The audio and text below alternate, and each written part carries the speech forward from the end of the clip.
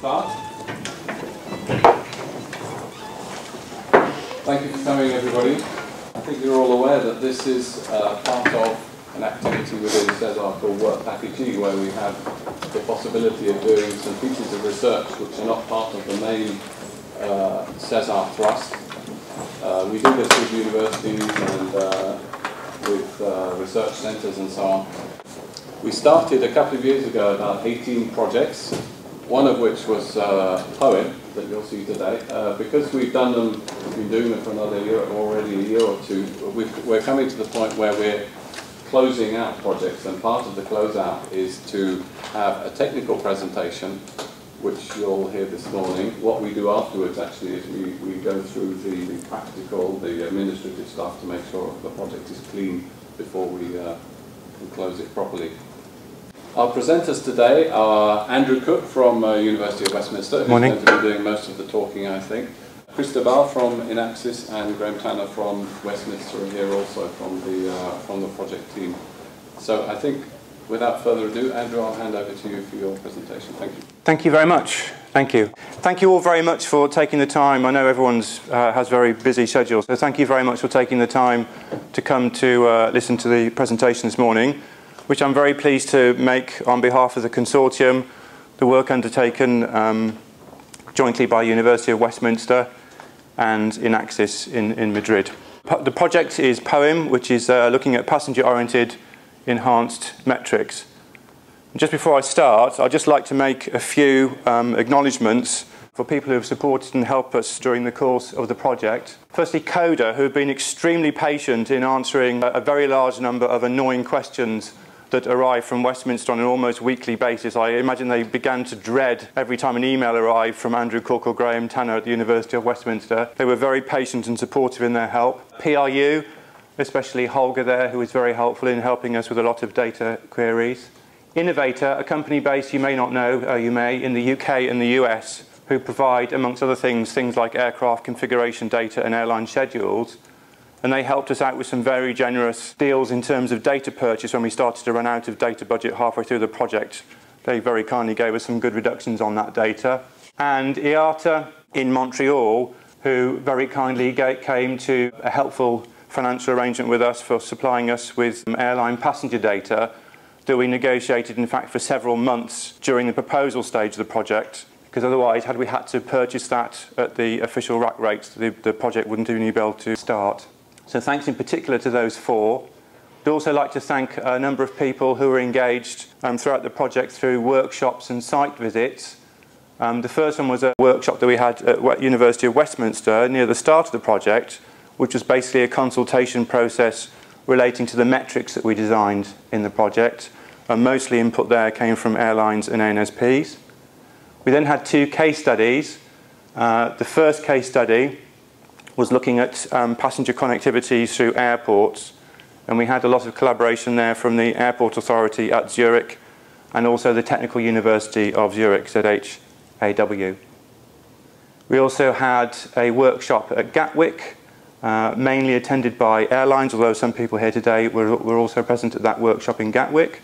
And there we were looking at en route delay recovery and passenger reaccommodation protocols from airlines. So basically, throughout the project, we tried to engage stakeholders, particularly airlines, to make sure what we were doing made operational sense in the airline context, and we hope we managed to do that to a reasonable extent. Today I'm going to an overview of the project. I'm going to start off with just one or two slides on the background and objectives. And I think it's quite important to set a little bit of context in terms of the context in which the project sits, in terms of the performance scheme, Regulation 261, flight prioritisation, where we're going within SESAR and CONOPS with respect to flight prioritisation, how that fits into the project, and current ATM and ATFM performance. Then we move on to the results and the model itself, looking at delay costs and the passenger context, something about the tool, how we built the software, and some of the key results, and then two slides at the end on the next steps. So firstly, what did we do? What do we want to do in the project? We wanted to build the first network simulation model for the whole of Europe for one day, which included all the flights and all the passengers on those flights and all the associated costs of delay. So we've got an explicit passenger connectivity model, and we wanted that to realistically capture airline decision making in terms of disruption under delay, for example, including airline costs. And in that, we designed a new set of metrics for measuring system performance, which we'll describe in some detail later on, passenger-centric and propagation-centric metrics. And also, critically, the whole simulation operated under a series of flight and passenger prioritization scenarios. So we ran the simulations under these different types of scenarios and then looked at the results in terms of performance as measured by traditional metrics and new metrics, which will be the main core of the results that we present later on.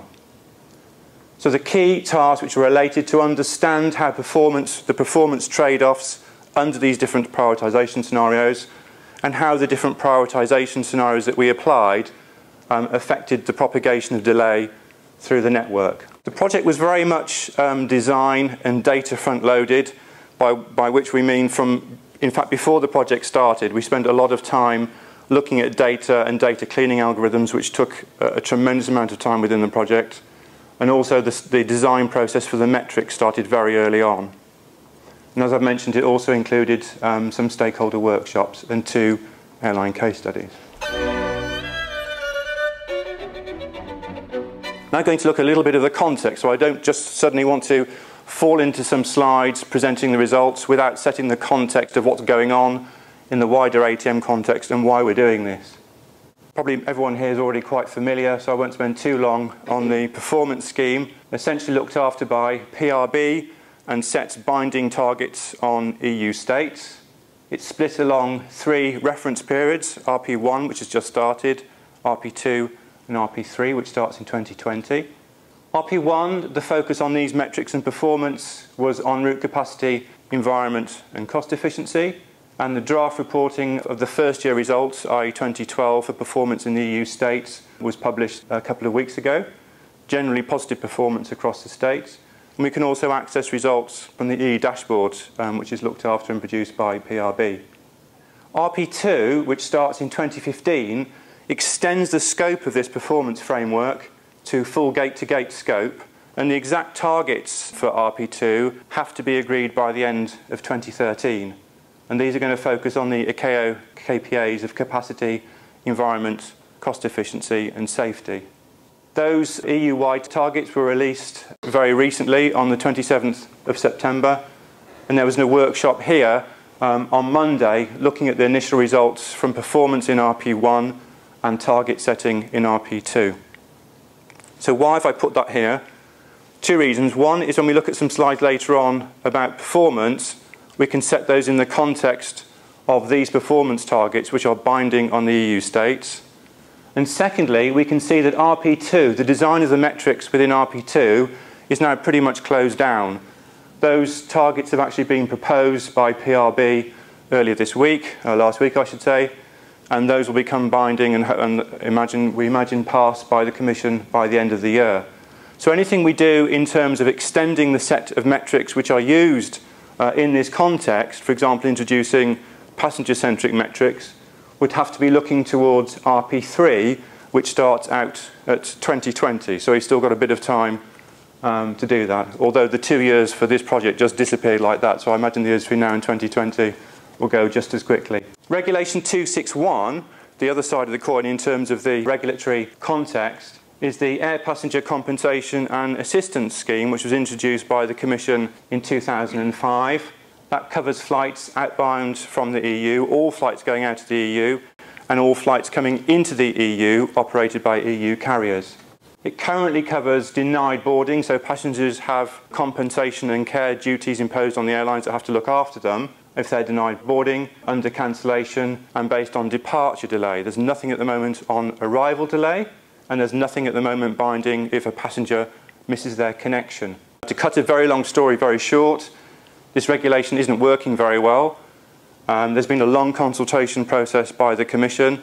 There's been a number of changes proposed on a consultation document which could become law if agreed by the Member States by 2015. And the key points there are that the care and assistance will be made obligatory to passengers after only 2 hours of delay, regardless of the length of the flight. At the moment, it's quite a complicated set of rules. Operate between 1.5 hours and 5 hours of delay according to the flight length and flight duration. So it's quite complicated for the airlines and the passengers to implement. Airlines will be obliged in future, they'll actually have an obligation to reroute passengers onto other carriers after 12 hours if they can't reroute on their own system, which at the moment a number of airlines actually don't do. And interestingly, the same rights for delays will become applicable to passengers in terms of missing connections, which is an important context for this project since we're looking quite centrally at passenger connectivity.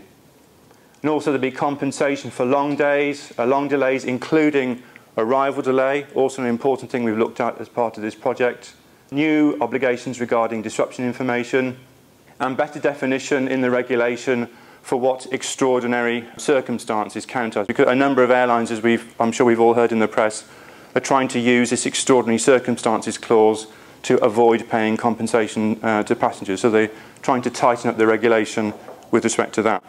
Now, what we've done in POEM, we've done two things within the project, and I'll explain them in a few slides' time a little bit more clearly. We've incorporated the Regulation 261 in terms of the cost model that we've built in POEM. So it's driven to some extent based on Regulation 261 and to some extent based on what the airlines do in practice and how they handle Regulation 261. So we've linked it to the regulation and to airline practice. And some of the prioritisation scenarios in the model, we've looked at what would happen if Regulation 261, if some of these rules, some of these changes here, if they were introduced and the airlines were forced to do more, then how would that affect performance as delivered to the passenger? So we've modelled some of that as well. Let's look at the context of flight prioritisation itself, because, as I've said, the scenarios we've run in the model, in some way or another, all either prioritise flights and or passenger rebooking and passenger reaccommodation. So we've got two different types of prioritisation in the model. At the moment, as we all know, we're operating under first plan, first served, which is strategically a very fair starting point, although under tactical disruption, it doesn't operate as a cost minimisation.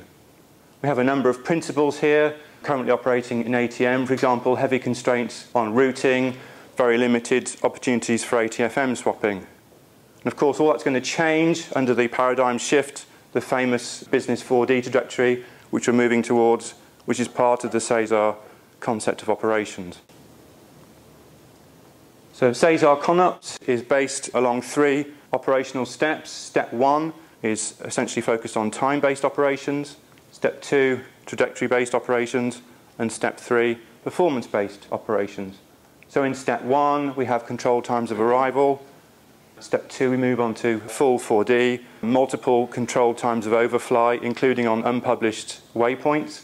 And by Step 3, 2025 or plus, we have free routes.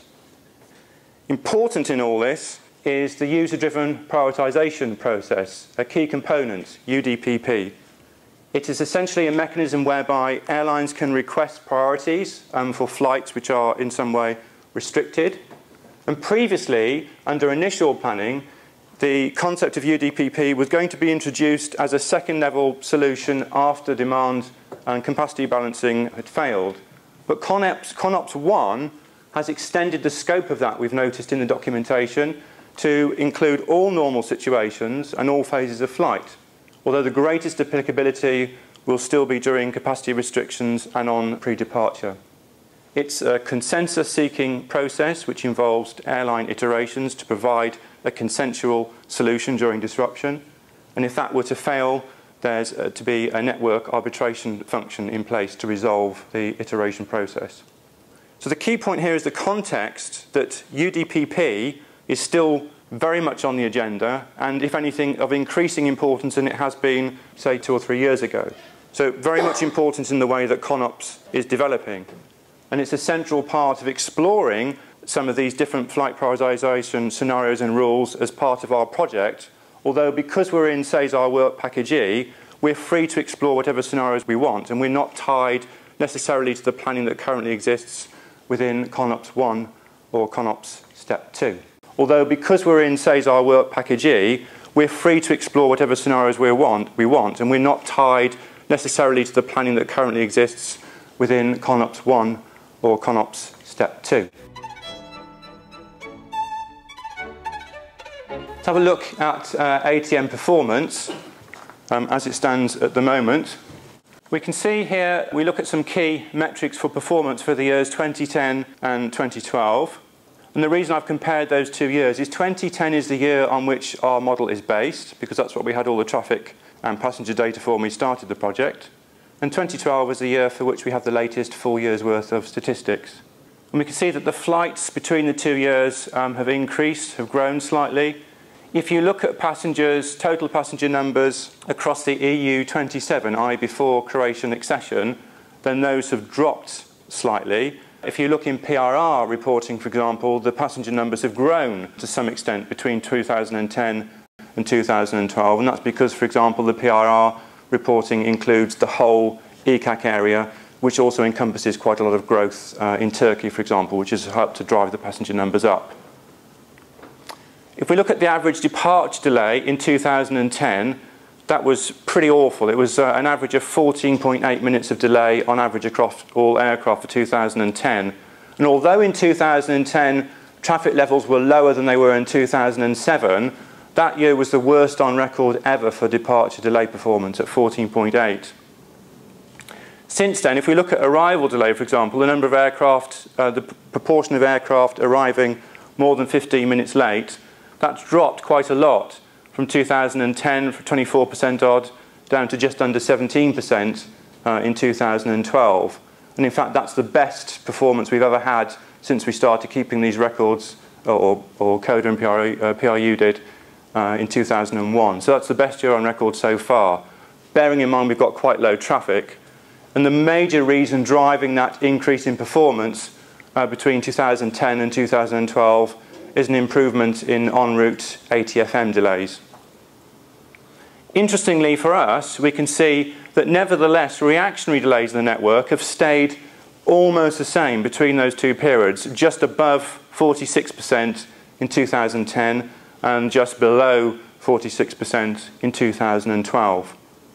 And just in case somebody doesn't know, a reactionary delay is a delay to an aircraft caused by an inbound aircraft when this aircraft is either waiting for connecting passengers or connecting crew. So it's a knock-on effect in the network from one aircraft to another. So roughly, just under half of all the delays in the network are reactionary or knock-on delays from other aircraft and or connecting passengers and or connecting crew. In fact, most of that is driven by passenger connectivity. If we look at the performance of the average en route ATFM delay for the whole year, we can see that in 2010, the bottom row of that bottom table, actual performance was an average of 2 minutes, which was quite poor in 2010. By 2012, that improved substantially to 0.63 minutes on average, and that's less than the non-binding target within the performance scheme of 0.7 minutes of delay. And then we're moving towards the unknown now of 2014 when there's a binding target under the performance scheme in the top row on states of half a minute. And just recently released last week, the binding target which is being proposed for the period 2015 to 2019 is also half a minute. So we're on target to reach that at the moment. But we've got quite low traffic levels, and we're not expecting traffic levels, or Stat4 aren't expecting traffic levels to recover to 2008 level until something like 2016.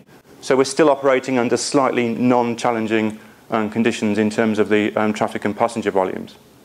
If we look at the particular month of September 2010, on which our model is based, as you'll see in a moment, we can look at some key statistics there. The average departure delay was slightly lower than the whole year in that month. It was 13.9 minutes. The average arrival delay minutes was 13.6, and reactionary delays were running at 46%. Now, if we look at what we produced in the model, so our simulation results, they were running 30,000 flights, give or take, on the simulation day, about 2.5 million passengers. And you can see that the average departure delay and arrival delay are pretty well calibrated, they're only 0.1 of a minute different from actual performance, and our reactionary delay was running slightly higher than the actual values in the network for that month. We also had to calibrate on other factors, for example, load factors in the aircraft, the occupancy rates of seats, and according to multiple AAA sources, they were for September, they were somewhere between 75 and 78% for the month, and in our model we were running at 75 to 77% for the simulation day, representative of the month. It's very important that we get the load factors right and we modelled aircraft occupancy correctly, because of course we're looking at system performance for passenger connectivity, and the higher the load factors get, the lower the capacity for the system to recover and reaccommodate passengers. And it's been shown by a number of researchers, for example, Sherry et al. In 2010, that there's an exponential relationship between load factors and the number of flights you need to recover passengers from disruption. So there's a severe impact of increasing load factors on the capability of the system to recover from passenger disruption.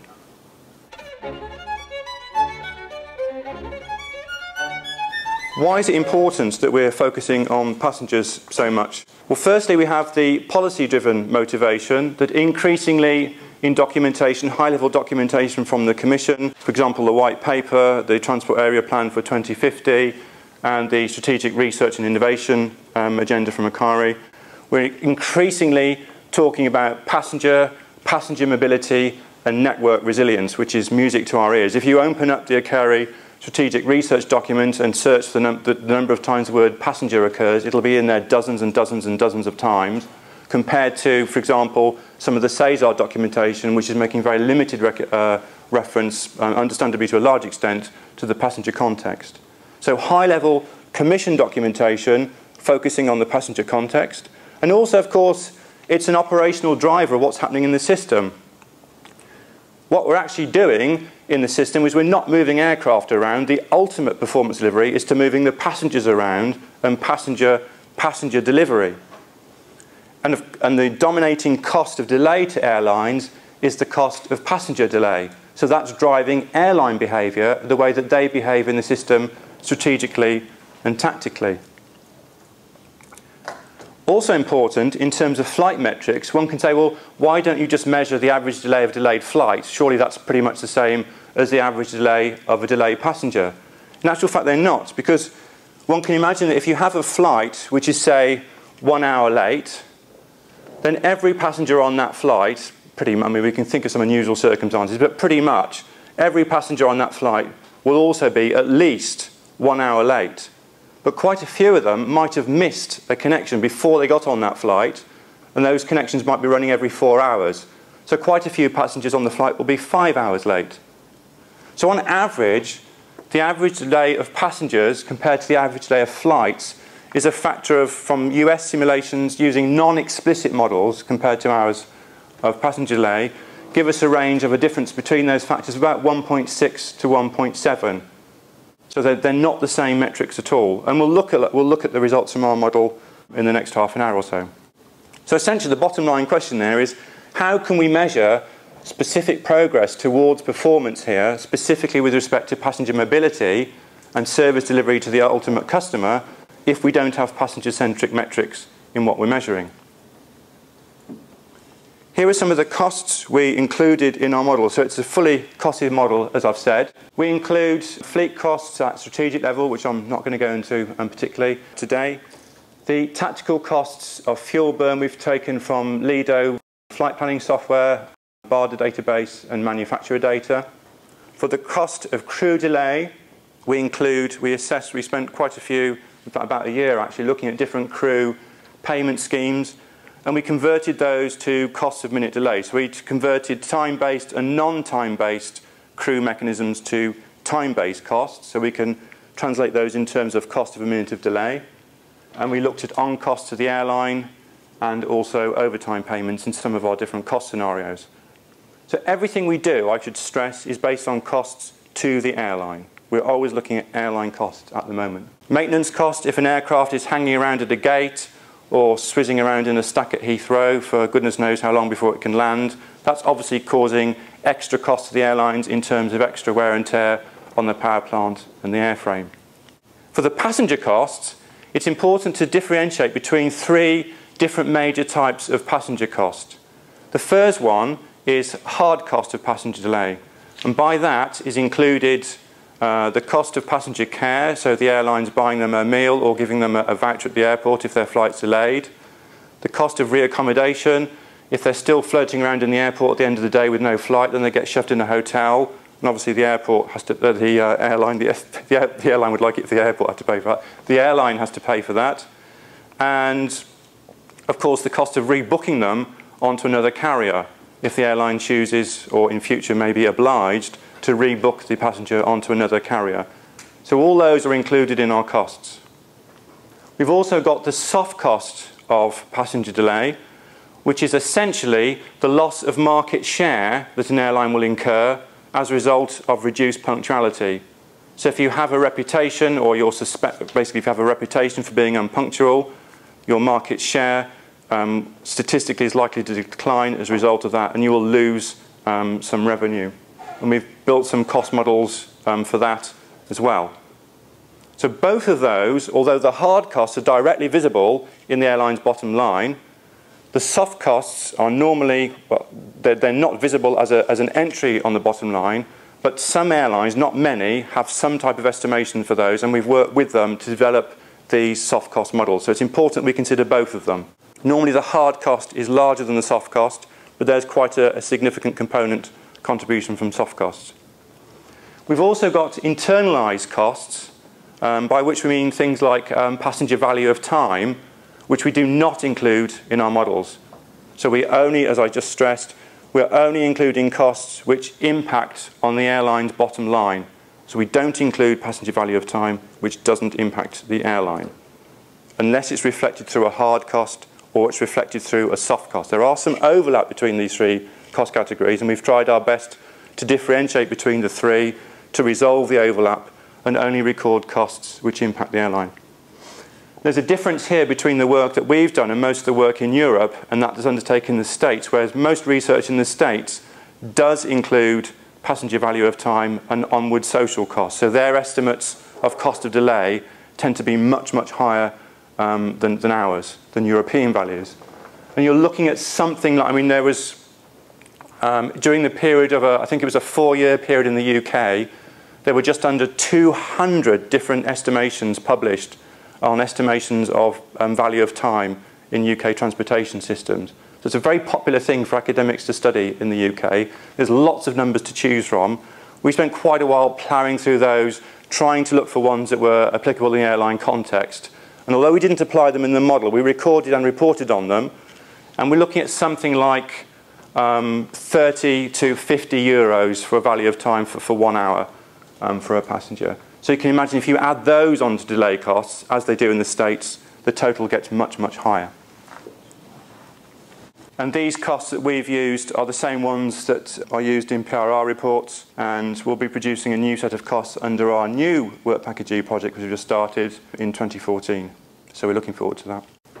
As we probably all know, there's a non-linear relationship between delay duration and delay cost. So if we look at 2 points and try and draw a straight line between them, the costs actually creep up at a supralinear rate, so it's a faster than linear rate. There's a non-linear relationship between delay cost and delay duration. Now what we've done previously is we produced these probabilistic statistical estimations of these type of costs, and of course in reality it's not like that. It's much more lumpy, and the costs vary as connections are made and broken dynamically in the network as it evolves tactically. So a connection between two flights is suddenly broken, this aircraft speeds up, or the aircraft which is waiting then waits a bit longer, the connections are then made again and the cost goes down. So it's not actually a nice smooth curve, it's more of a step function. And in fact it's not even a nice step function, it's more of a wiggly escalator function because it's moving in time all the time as the passenger connectivities are made and broken. And that's something we've now assessed for the first time rather more rigorously in our simulations, because of course they're relying on real-time costs of all these connections being made and broken. So when's he going to get onto the actual thing, everyone's saying? So, okay, the answer is now. So what we've done is we've evaluated these different flight and passenger prioritisation strategies. We've included tactical costs to the airlines, and we've modelled 4 different airline business models: regional, low cost, full cost, and charter. And we've also used some metrics based on complexity science, which I'm going to talk a little bit about at the end of the presentation. Some key characteristics of the model is we're running a simulation day, which we chose eventually to pick was 17th of September 2010, which was a busy day in a busy month for that year. I've just given you some performance comparisons of 2010 and 2012. We spent a long time going through the data, making sure that we'd picked a pretty non-exceptional day to make sure there weren't any bizarre delays anywhere, any enormous strikes, or any particularly bad weather. We picked the busiest 199 ECAC airports, and they essentially covered 97% of the passengers and 93% of the traffic for 2010. It's really annoying now because every presentation we make, every paper we write, we have to say it was 199 airports, and people, well, why didn't they just do one more and make it 200? We started off with 200, and we couldn't get the data for Doncaster, so we're very embarrassed from the sake of England that there wasn't appropriate data for Doncaster, so it dropped off. And now we have to keep saying this rather stupid, annoying number, 199. It was tempting to say about 200. Why are they saying about 200? So it's 199 airports to our annoyance. And we included 50 non-ECAC airports, so 50 airports outside the ECAC region. So we're not just looking at the ECAC operations ring-fenced, we're looking at 50 major types of flow in and out of the region from outside of Europe, which we also got passenger and traffic data for those as well. We don't model those with high fidelity, but of course we need to model a system with all the long-haul people coming in to look at the connectivity and passenger flow so everything adds up properly. We had to carry out an enormous, particularly my colleague Graham there, had to carry out an enormous range of range checks and logic checks on the data, on the PRISM traffic data. For example, checking some of the aircraft speeds, some of the speeds made in the database weren't feasible. Some of the registration sequences, when we try to track the aircraft from rotation to rotation through the day, some of the registration sequences were missing or invalid or broken. So we had to repair all of those. There were quite a large number of, as one would expect, cargo flights, servicing flights, positioning flights, circular flights. So we had to take all of those out as well. The taxi-out data in the PRISM traffic data were unreliable. The taxi-in data were missing. And the IOBT fields, the initial off-block times, weren't a good representation of the schedule. So at the horrible point when we realised that, we then had to scratch around and beg Innovator to sell us all their airline schedule data for that month so we could backfill all the schedule data from the traffic data, which is really quite a horrible task. Because if you imagine you've got missing data and you've got a whole bunch of flights which are 1 or 2 hours late, you then have to try and work out exactly what slot that aircraft was supposed to be operating at and what the schedule was in their algorithms to backfill the actual schedule time, which wasn't a whole bunch of fun. And then we calibrated that against independent sources, which we didn't use to build the model. So the calibration of average delay and load factors weren't used as inputs to the model. So what we hope we ended up with was a fairly unique combination of PAXIS, i.e. passenger and traffic data.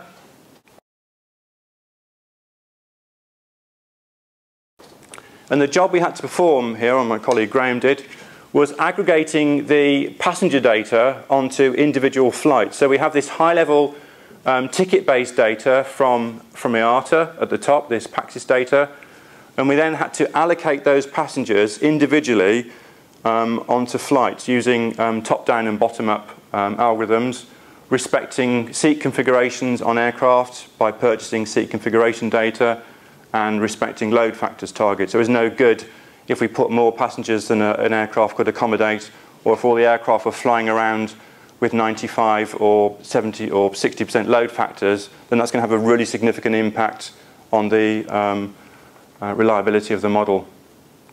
All the itineraries we built respected the minimum connecting times at airports and published schedules. As I said, we've got about 30,000 flights in the day, 2.5 million passengers, and 150,000 distinct routings operating every day. So we now look at the simulation as we undertook it, and some of the actual scenarios, the prioritisation scenarios, the bread and butter of the actual model itself. So it's a full gate-to-gate model with passenger connectivity rules incorporated, and we've got varying levels of fidelity in the model. So for example, Rule 23 is a slightly less robust, less high fidelity rule when we allow the aircraft en route to make some delay recovery. So if they're late, they can make up some of that en route, and we allowed them to recover delay if there wasn't too much congestion on that route to within a 5-minute residual delay. So they'd always leave 5 minutes of residual delay, and I'm going to come on to that right at the end of the presentation and where we go next in terms of future development of the model. So that was a relatively low fidelity aspect of the model, Rule 23. There was a stochastic variable in there for wind. And then Rule 23 was one of what we would hope could be described as a high fidelity aspect of the model, where we incorporated Regulation 261, which we just looked at, IATA rules, and airline practice and airline cost data. And the trigger, all of these rules have triggers. It's an event-driven model. It's event-driven, so all these rules have triggers, and the trigger for Rule 33, as we'll see in a moment, is passengers arriving too late at a gate. They arrive at the gate, and the aircraft, according to the rules, has decided not to wait. So the aircraft has legged it, is not there. The passengers then need to be reaccommodated. Something needs to happen with those passengers, so they get put into Rule 33 that looks after them. We've got a whole bunch of passenger prioritisation sub-rules for looking after these passengers in airports when they need reaccommodating. And as I've explained before, we include the hard cost of delay, we include the soft costs. We've recorded and reported on value of time, but they're not included in the cost model. And we had multiple, slight exaggeration, several airline sources contributing into that cost model. And then when we built Rule 33, we had a review from several airlines participating in our workshops to make sure that they were sensible. So for example, here are some of the rules for reaccommodating passengers according to the type of ticket the passenger had and the type of airline with whom they're flying, and the type of delay up to 2 hours, 2 to 5 hours, and more than 5 hours. So we can see, for example, just to take one example, on this bottom row, if you're flying with a low-cost carrier, then they wouldn't pay for you to fly with somebody else, even if you're there all day. They'd either send you back on one of their own flights or put you in a hotel and send you back the next day. They wouldn't pay for you to go business class with Lufthansa on the next flight, surprisingly enough. The way the rules worked is that airlines would try and rebook passengers onto their own flights first, because that's obviously cheaper for them. And for example, if Lufthansa wanted to rebook passengers onto Lufthansa 1234, then other rules in the system wouldn't then allow passengers to be reaccommodated onto that flight by another airline. And once the passenger had been reaccommodated, the fare for those remaining transfer legs got attributed back to the airline that caused the disruption, that caused the delay, as a delay cost to them, which is what happens in real life according to IATA proration rules under disruption, the way the disrupting airline has to pick up the tab for the transfer. Another important aspect of the model, just to give another example, is turnaround delay recovery at the gate. So we modelled minimum turnaround times, modelled again by the 4 airline types, based on wake turbulence category and an airport size. And essentially, to cut a long story short, we made 95% confidence intervals, or the lowest 2 percentile compression rate that the minimum turnaround times could be pushed down to. So we ignored the extreme values on the left-hand side of the curve, but we allowed average turnaround times to be pushed down to this minimum compression rate if an aircraft needed to turn around a bit quicker to get off on time, realising that there's some buffer in these processes in the way the schedule works. The actual model itself was an event-driven model running from an event stack. Every activity, as you'll see in a moment, has a timestamp associated with it, which is recorded in the output log. Some way through the project, our colleague Samu developed some wonderful pre-computed recursive cost functions to make the processing of the model rather quicker. So we weren't calculating every single cost every second dynamically. Some of them were using recursive pre-computed cost functions. And on a cloud computing platform, to run one simulation took approximately 2 minutes. And statistically, because we've got stochastic variables in the way the model runs, the number of simulations, the results we got statistically were stable after about 10 runs, after 10 iterations. Although everything we report on the next few slides is actually based on 50 on 50 runs, on 50 simulations.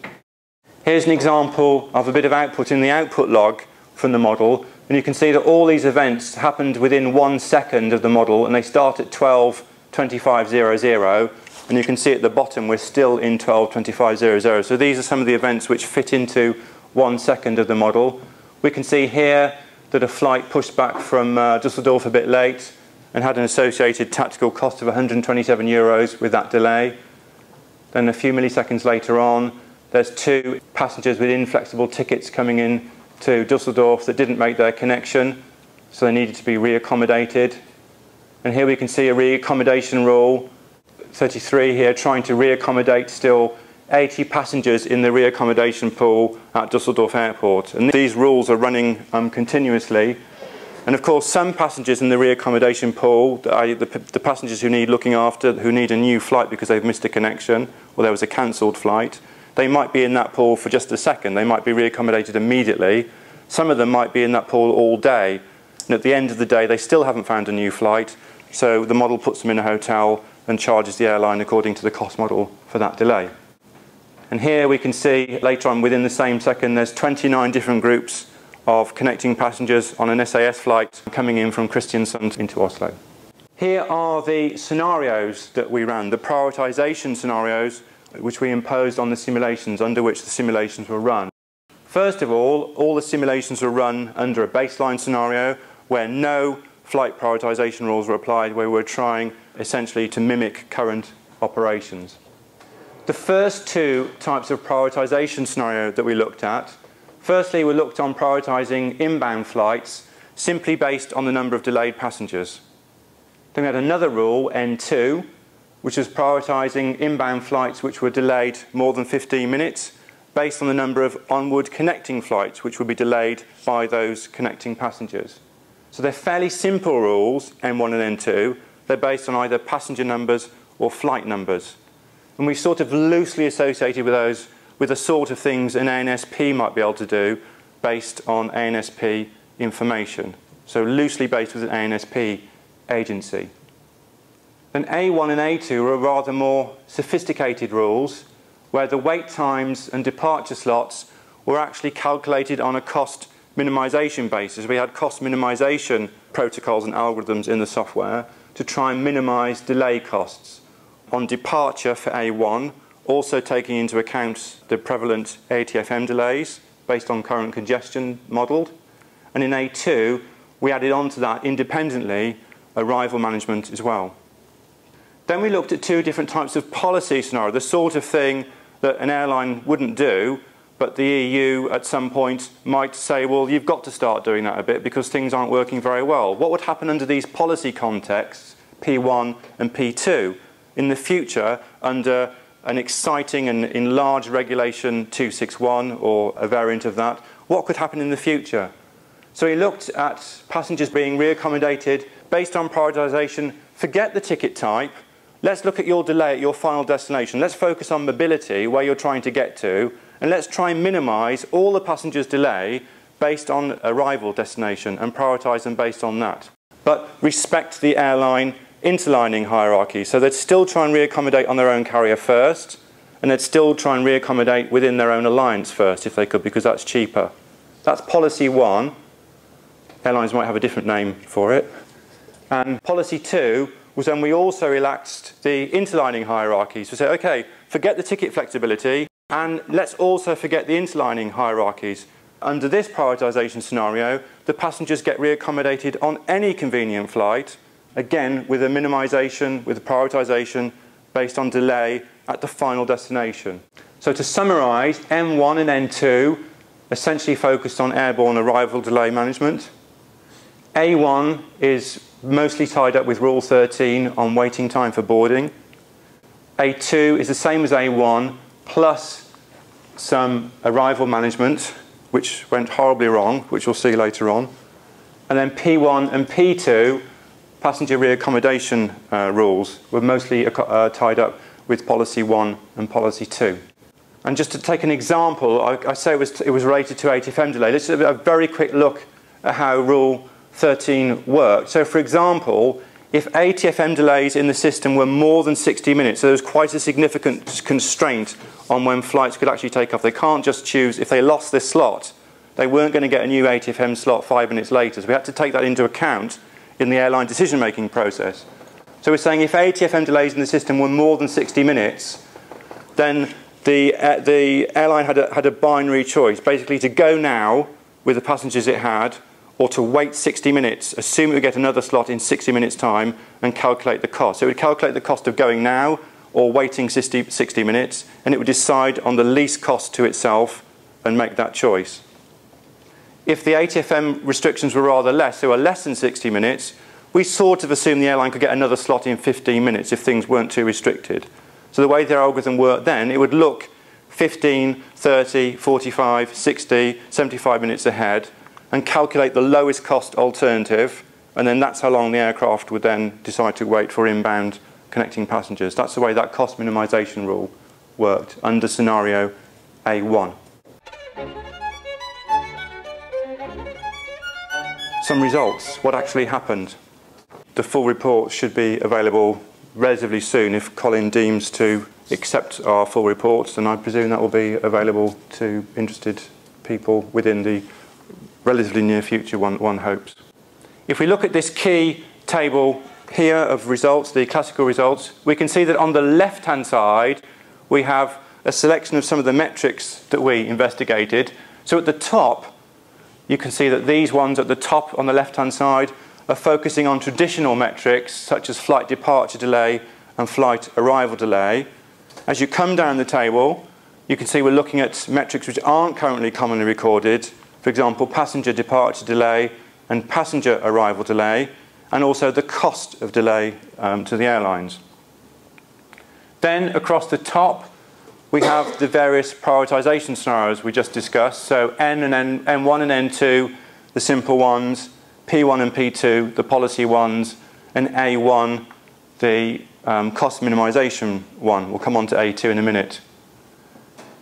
That block there was the single most important result of the whole project. The reason we started doing it is that we could see, although there are changes in the bottom part of the table, when we look at changes under these different prioritization scenarios, on the thresholds we set, we couldn't see statistically significant changes to performance based on the currently used flight departure and arrival delay metrics. That was the single most important finding of the whole project, that you can't see them using those metrics. Now, when you look at the passenger and cost metrics, there weren't significant changes there under the simple rules of N1 and N2. We're just doing things based on passenger numbers and number of connecting flights. They're fairly dumb rules, and they didn't do very much either. When we looked at the policy 1 scenario, there were some weak improvements there, but nothing really to write home and shout about. When we looked at P2, this is the first time we start to get significant improvements, small but significant. An average delay improvement for the arrival delay of an arrival delayed passenger of 2.2 minutes per flight, which is not bad going. But if you may remember, that's relaxing the airline interlining hierarchy. So there's going to be some payback for that. And there it is. The average cost of delay for an average flight went up in the system by 26 euros. And that's because the airlines are paying to reaccommodate these passengers on other flights. So there's a cost for this improvement in performance. But when we look at A1, we can see there's even better improvement, much to our delight. The average delay of a delayed passenger now is an improvement of nearly 10 minutes. And the cost of delay per flight has gone down because these are cost minimization rules. So they're focusing on driving down the cost, and by definition they will therefore drive down passenger delay because passenger delay drives the airline costs. So we get 2 for 1 in this sense, in that we improve on both of those metrics. But of course you never get something for nothing. So well, very rarely, or it's quite suspicious, you get something for nothing. And we can see that the amount of reactionary delay in the network as a whole went up by a couple of percentage points under scenario A1. And I'm going to look at those in the remaining 15 minutes or so of the presentation. Here we have a plot of the total daily reactionary and arrival delay by the number of airport movements. So we've got, sorry it's a little bit small, we've got basically airport size along the bottom and delay up on the side. The blue line is for reactionary delay and the red lines are for arrival delay.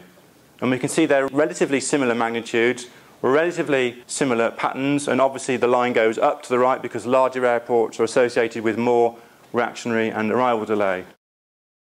But there was a considerable ratio difference at a number of the 40 smaller airports. We see there was a much larger tendency there for arrival delay to actually double or triple into reactionary delay on the outbound dependencies of those flights, which again we'll come on to in a minute. So we're getting a suspicion here that something's happening at smaller airports which is playing a bad role in the network, statistically. And we're going to look at that using some of our network analysis on the last few rather colourful slides. You might want to get your sunglasses on some of these blob slides later on. Here we look on the bottom at the average time until reactionary delay is absorbed. That's the delay on the left-hand axis compared to airport size on the bottom. And unsurprisingly, that doesn't really increase as a function of the airport size where that delay was generated, which was a reassuring finding.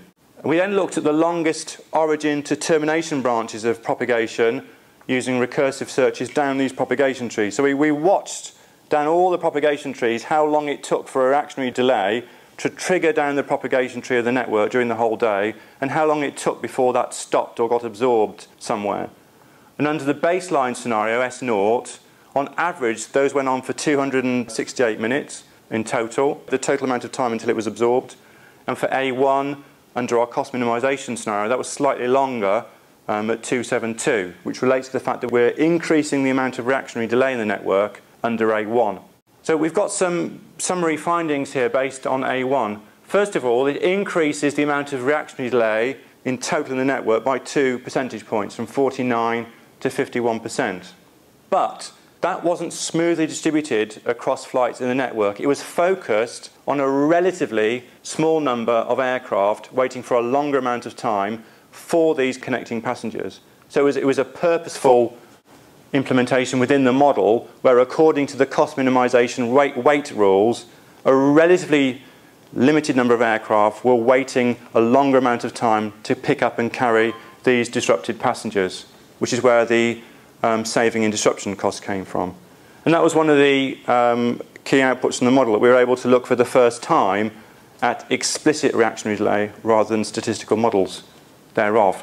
We found that small airports were possibly more heavily implicated in delay propagation than might be commonly recognised hitherto. And we can understand why that might be the case, because probably at smaller airports you have a lower capacity for expedited turnaround. You might have lower spare handling agent resources, for example, to speed up a turnaround. You've probably got fewer crew resources, which we also included in the model. And of course, at smaller airports, you've got lower onward connectivity and capacity options for reaccommodating the passengers. We also found by a couple of other researchers as well, that back propagation is an important component of the way that delay propagates and is sustained in the network.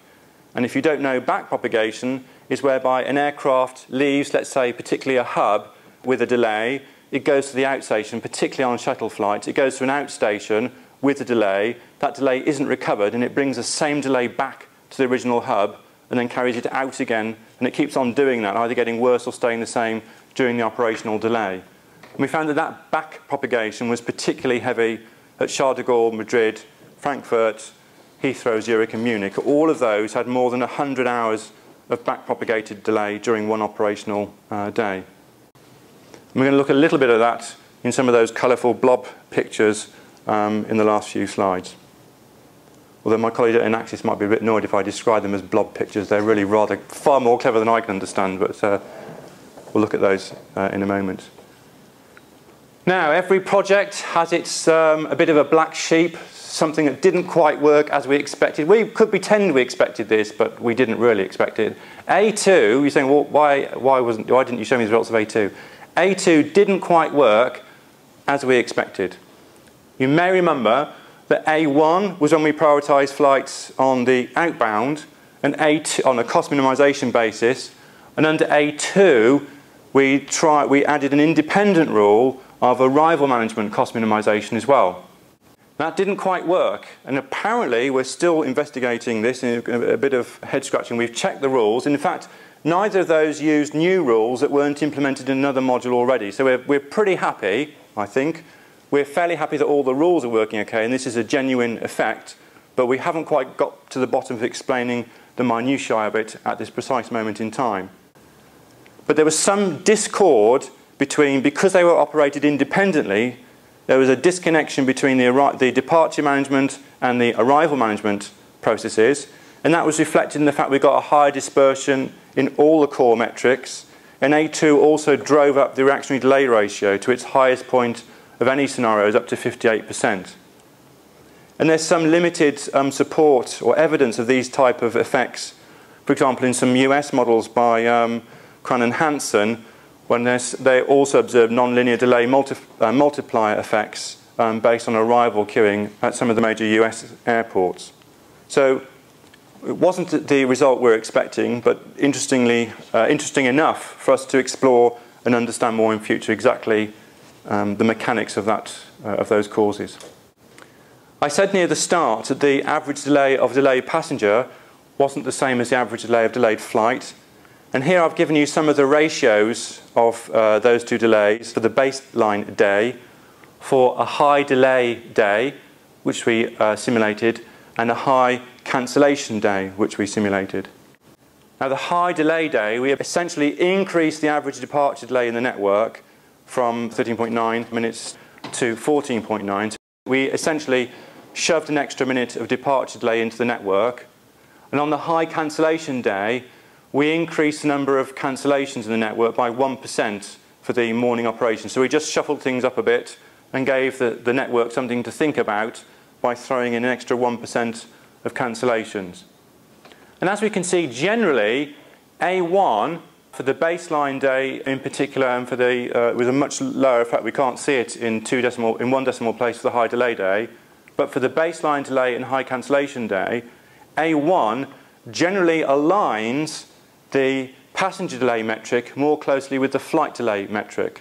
And that's essentially because there are more flights waiting for more people to make their connections. So the two delay metrics start to get closer together under the scenario A1. It also shows that the scenarios where the prioritization rules were pretty robust under increased delay and high cancellation. And although A1 here didn't improve from the 1.5 values, we got the improvement here and here, but not under high delay. The other metrics, the average delay of arrival delay for passengers, the average departure delay, and the costs all did improve under the high delay day, the same way it did under the baseline day. So A1 performed similarly well under disruption as it did under the baseline day, although it wasn't reflected in that particular metric. And as I said before, the US literature results suggest ratios of about 1.6 to 1.7, but they're probabilistic models not using explicit passenger connections. Now we're going to come on in the last sort of 5 minutes or so to some complexity science, which is part of what our research network is all about. We look at things like emergent behavior, and emergence is a key concept, a key facet of complex systems, which have a variety of different names: complexity science, complexity theory. Essentially, the systems can't be explained by an understanding of the sum of the parts. So if we understand the agency of the behavior of the individual agents, that's not sufficient for us to be able to predict how the network behaves and the type of results we get from the network. So you get emergent, if you like, non-predictable behavior. And a very early example of this, going way back to 1872, was, as we might remember from our chemistry school days, was the structure of ice and water, and that you cannot possibly predict the phase diagram of water based on an understanding of the behavior of hydrogen and oxygen atoms. So you can't predict the network, the aggregate behavior of the system, based on even a precise understanding of the individual atomic behavior. And I think it's quite exciting, maybe I should get out more, but I think it's quite exciting that we have phase diagrams for water, for transitions between solid gas, in liquid in physics, and we also can produce now phase diagrams for delay transitions and tipping points of delay transitions, so we can treat the delay in the ATM network very much like we treat physical phase diagrams. Now, one of the components that we looked at applying to understanding what's going on in the network is Granger causality, and this very clever chap won a Nobel Prize for developing these algorithms, these methods for detecting and establishing causality between time series. And of course the problem is that when you start looking at things on a network basis, you can count things like reactionary delay, you can count things like cost. But when you start looking at a network aggregate level based on output data, if you're not tracking them through propagation trees, then in those situations, how do you establish causality? And the problem with, of course, traditional techniques, classical techniques, correlation analysis, is that we then can't establish causality. So if we look at this rather horrendous plot of all the delay correlation coefficients between the 199 airports, it's just a complete mess. Because we can imagine that at 8 o'clock in the morning, pretty much everywhere is suffering some type of delay. So if we look at correlation coefficients, we'll get a delay between an airport here and an airport here, which can't possibly be causally connected because there's no connecting flights, no connecting passengers between them. They're thousands of miles apart, and this one happened 15 minutes after that one. So it's an absolute mess if we just look at raw correlation coefficients. We can try and be a bit more discriminating and look at things like the number of flights between the airport pairs to establish connectivity, or we can look at discriminatory patterns such as the number of direct and indirect passengers. And can that help us build something better in terms of causality using classical techniques? Well, the answer was no. We tried doing this with, or we couldn't anyway, using, for example, factor analysis, and it's plagued by these problems of having these artifactual correlations between, as I just mentioned, unconnected and remote pairs. And it's very difficult to put weighting thresholds back into those calculations to establish causality between the airport pairs. So in parallel to this, we ran a Granger causality analysis, and my colleagues at Inaxis did this, one of the many things they did. And here, a Granger causality is defined if you have a time series Q, is considered to Granger cause another time series P if inclusion of the past values of Q can improve the forecasting of P. I think that's a reasonably accurate summary of what it does. And interestingly, if we have, for example, two time series which have a very high correlation, or two time series which are forced by a third system, then usually they will fail the Granger causality test because Q isn't adding new information to P. So they would apparently look like they're related and would have a very high correlation coefficient, but they would fail a causality test. So we built these model networks for the flight delays and the passenger delays for the baseline scenario and A1 scenario, looking at what's happening between the different nodes in terms of connectivity. So now's the time to put your sunglasses on. And these took 120 hours each on a pretty good spec machine to build these networks. And the more red, these are all the airports. This is a figurative representation, so there's no particular relationship of where a blob is in the diagram, except the ones on the outskirts tend to be less implicated in delay propagation. The ones in the centre tend to be more implicated. So the more red a blob is, they're all these dots are airports, implies a higher connectedness in terms of delay propagation, connected to more airports, other airports. And the larger the blob means the more nodes were forced in terms of delay. So it was having a stronger effect in terms of the causality of out degree of delay propagation pushed out onto another airport from that one. So basically, the redder and the bigger a blob is, the more of a troublemaker it is in the network. So this is the flight delay for the baseline, and this is flight delay under A1. And it's completely different. The rules of A1 have changed the way the network operates. It's changed the characteristics and the causality patterns in the network. And we were quite stunned by some of these results in the fact that when we looked at the centrality measurements, we looked at the characteristics of the networks and ran statistical tests on that, we found that all four networks were statistically very, very different. So the passenger layer and the flight layer under the baseline scenario were different from each other in the way that delay propagates through the network. Because, of course, we can imagine we have delay propagating from airports where there are no direct flights, but there are indirect connecting passengers. There's a very high proportion of delay propagation in networks between airports which aren't connected by flights. So it's not that surprising, although pleasingly we detected it, that those two layers are very different. And equally, in both situations, when we apply the A1 prioritization scenario rule, that also changed the network completely under the rule, the characteristics of the network. So the airports play different roles in terms of delay propagation under those rules.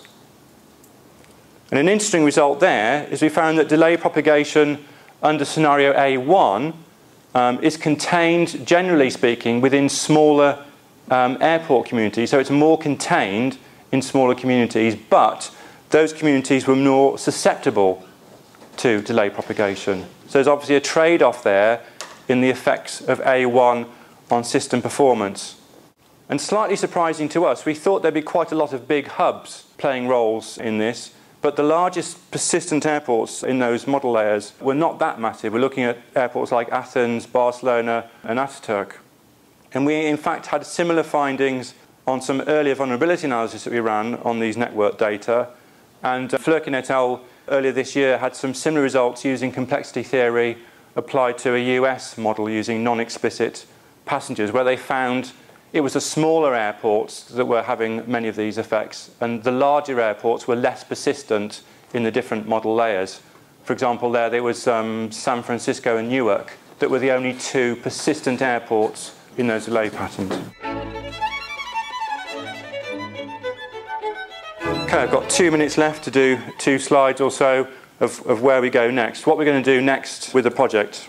Firstly, as I mentioned earlier on, we're going to hopefully introduce some enhancements to do with the en route delay modelling, particularly with respect to dynamic cost indexing, which, as you may know, essentially a flight's chugging along, it realises it's got a whole bunch of connecting passengers who aren't going to make their connection unless it speeds up.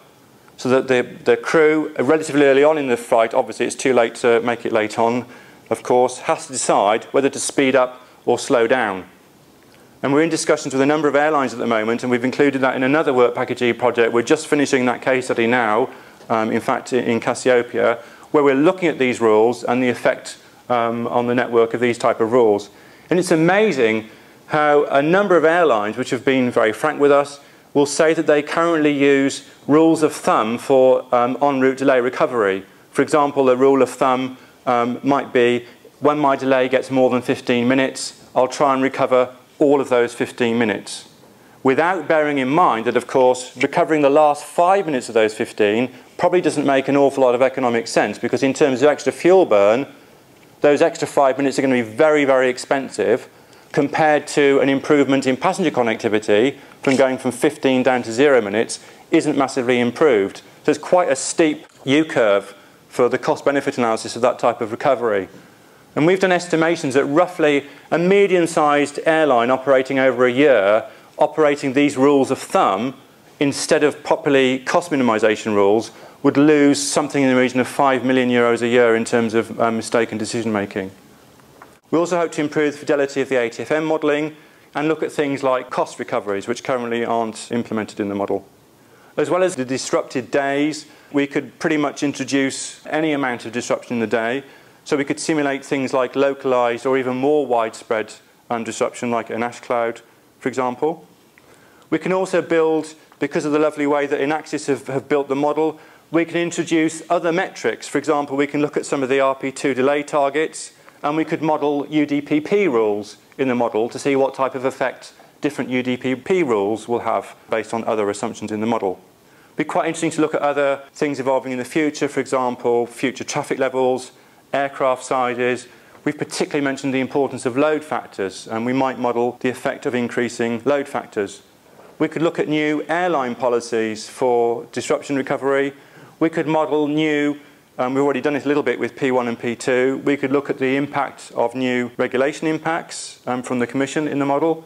And also what we focus at the moment, because the way that our work is operating within the complexity science network, within Work Package E, there tends to be a little bit of a focus on complexity metrics, network science, complexity, network theory, and so on and so forth at the aggregate level. But rather interesting for airlines would be to focus on some of these impacts for an individual airline and its route structure, maybe within an alliance or based out of a particular airport, for example. And we're also talking with a couple of software and application service providers about integration of this tool within tactical and strategic planning for airlines.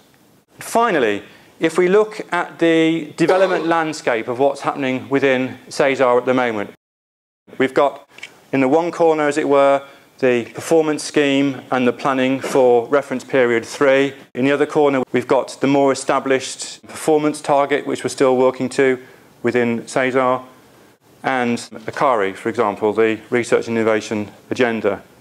So within these 4 developments, where do these metrics, where do these prioritization scenarios sit within the context of these 4 evolving contexts?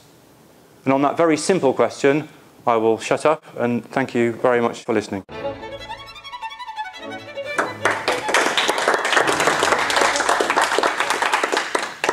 Thank you very much, Andrew. I'm sure that was all crystal clear to everybody. We've got 15 minutes or more if you want for questions.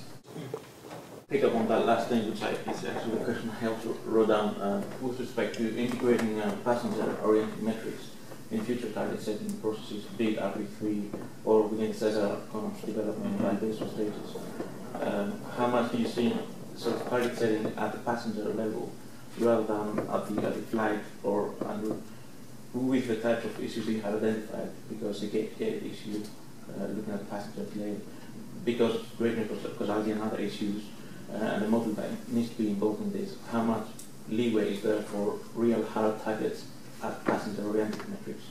Or do you think it's more sort of implied improvement of these metrics, but you still focus on how the metrics that we have today? Thank you. Yes, so thank you. So the extent to which I guess it's practicable to implement these type of performance metrics into RP3, within the timescale that we have, I guess it would be desirable to implement these type of metrics within the performance framework, within RP3.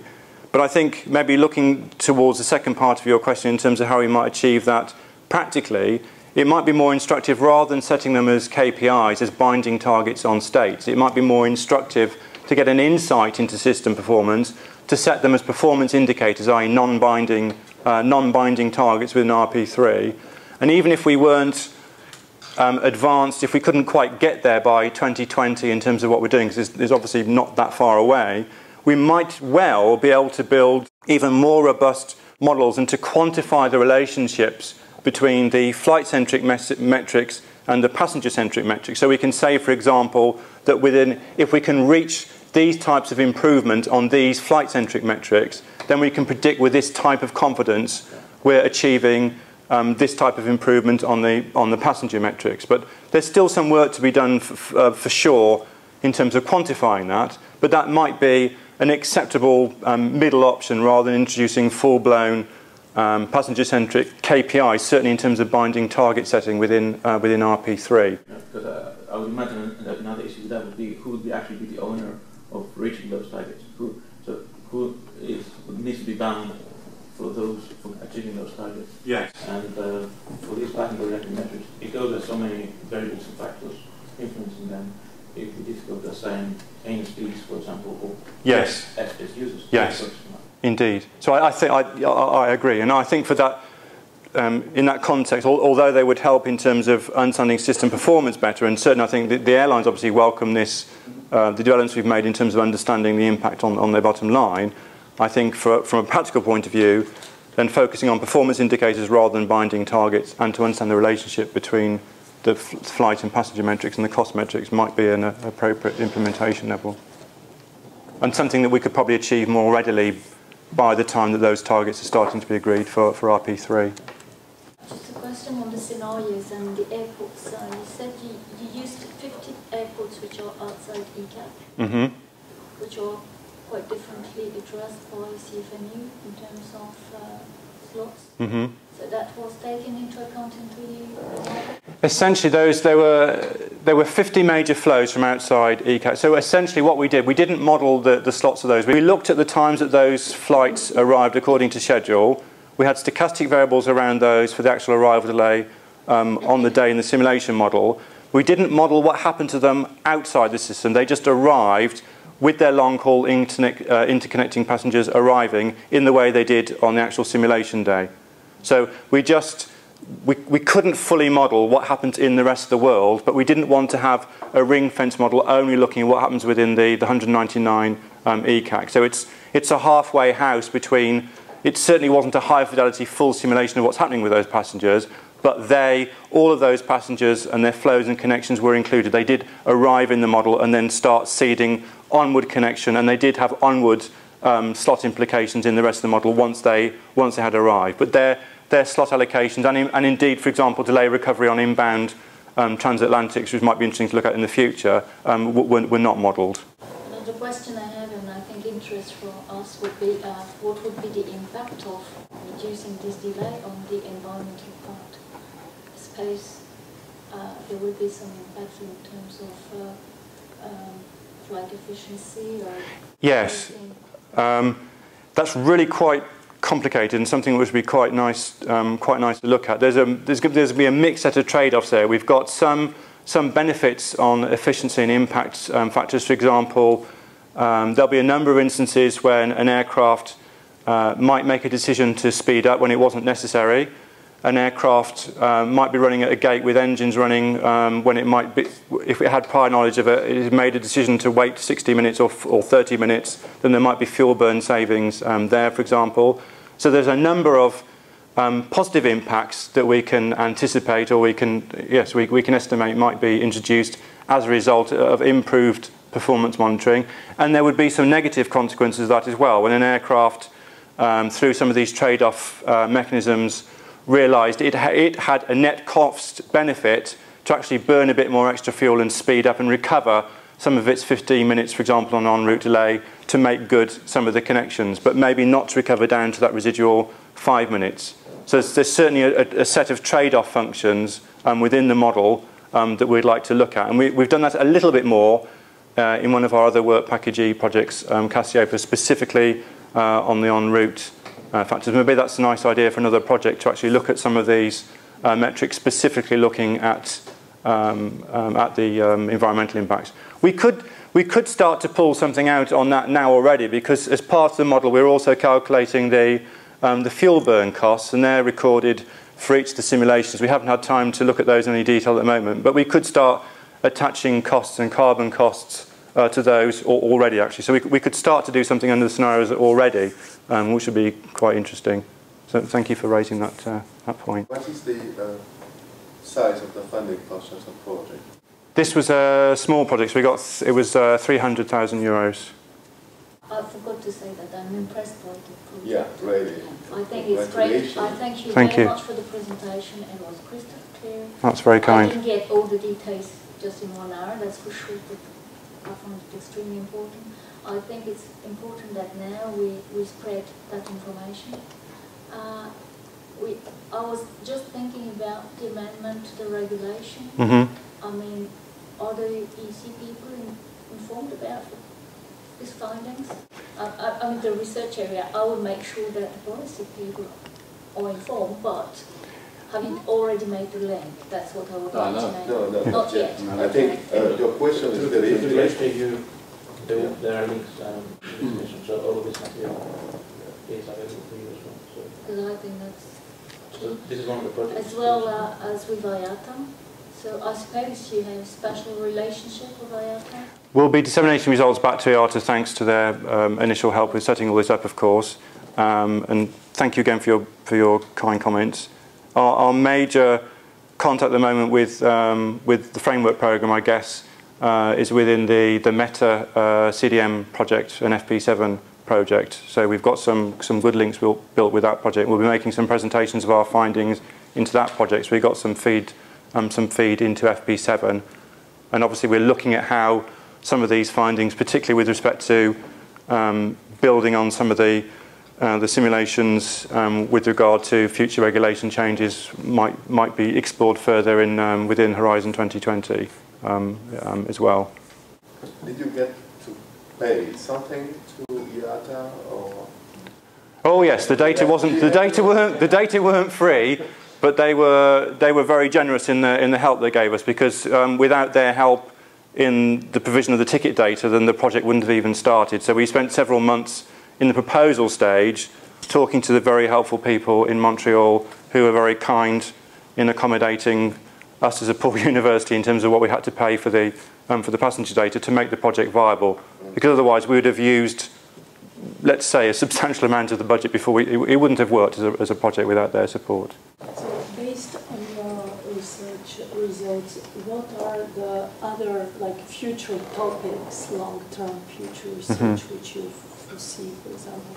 I think one thing we're quite, well, there's aspects of the model which we want to improve. For example, the fidelity of some of the rules, particularly building a bridge out to, for example, measuring some of the RP2 performance targets. I think there are a number of, I guess the original motivation for the project is to try and close the gap, a slight disconnection between high-level EU policy and the bottom line metrics we're using in measuring system performance. So we really want to try and bridge that gap, as Dimitris already raised, how we bring those closer together, even if we can't fix everything and dot every I and cross every T by 2020. Can we move closer to bringing what we consider to be an important context into that framework by 2020? And the other thing we always try and do as best we can in our work is to try and make sure it has operational applicability. So we're really very, very keen to do two things in particular. One is to talk to nice people who are planning the UDPP development and see how our work might be able to complement some of the great work that's going on there. And secondly, to talk to some of the software providers for airline tools, for example, in scheduling and tactical and delay cost recovery, to make sure that the project also has, and development of the project also has an operational applicability. And again, it's good for us because it's nice to spend time with the airlines, the potential users and people who might benefit from this type of work, to make sure that what we're doing is making economic sense, fits in with airline decision making. There's nothing like that than to sit down and be constructively criticised by a bunch of airlines in terms of what we need to do to the model in terms of improving this and improving that, and how we can help them improve their operations through these type of tools. So we've had a discussion a few weeks ago with one of the major software service providers and a group of airlines as to how we might start moving that forward beyond the project. Thank you again, Andrew. You may be interested to know that the Cassiopeia project will be doing a presentation similar to this one in 3 weeks' time, I think, but that's in Bettigny. We have new projects. This is one of our old batch of projects in Work Package E. We have 22 new projects which have recently started. Since you're kind of economics kinds of people, we have one where Andrew is leading, or Westminster are leading, on complexity cost, the cost of complexity in the network, which I think it will extend this and reuse a lot of it. In Axis, by the way, are running a project on secure data with the consortium from Istanbul and others. We're looking at things like strategic slot allocation using some innovative methods, and manipulating traffic flows using route charges as some kind of levers to improve traffic flows. So we have a number of other economic style of projects. If you want to follow any of those, then look at the website or come and talk to me, and I can put you in contact with them. You mentioned that your document will be published as soon as the administrative. It's been, for me, it's been uploaded to the SJU. It needs the SJU to give a final rubber stamp. Yeah, and then it's public. It belongs to the consortium. So as far as we're concerned, it's public in that sense, yeah. But it will be published in the extranet, of course, to use more? It's on the extranet, but not everybody has access, of course, to the extranet. So you would go to Andrew to get that. I don't know what you plan to do with it. Yeah, I mean, we've got dissemination activities which will continue after the project, but if people don't get the report that we should reach as part of dissemination activity, then anyone who applies, sends us an email, we'll be very happy to send them a copy of the report and answer. It's public, but on the extranet. That's what you're saying. Well, that's not public, of course. No, I mean, because that's one of the internet the difficulty we have. There are some IPR rights. So it has really to be public. The IPR is owned by the consortium, so it's owned by Westminster, and so they have to, I guess it's up to them. But there are a number of papers that you've published, actually, in the SESAR Innovation Days, in a couple of, one or two journals. You've got a couple of other things coming up. So there's some general publications, a bit more accessible, by the way, because the final report is 100 and how many pages? 135 or something. 40 pages or something. So if you want some published papers which make it a little easier, there's one just being, I suppose, which summarises the whole project, submitted for the next SESAR Innovation Days in Stockholm, subject to acceptance. Absolutely.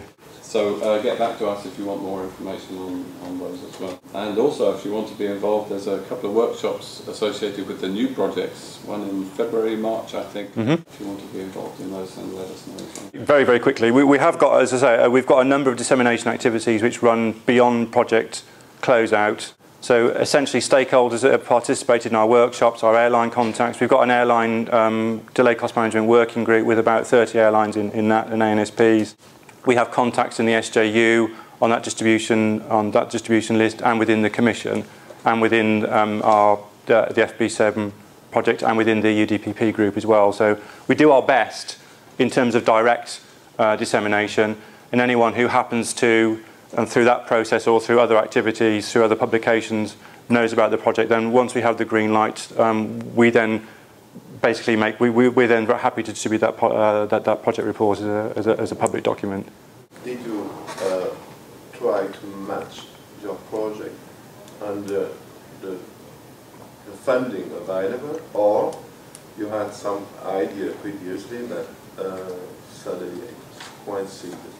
We had an idea for quite a long time which we were itching to explore, and then the funding, the mechanism for making these proposals into Work Package E, the competitive funding mechanism came on afterwards.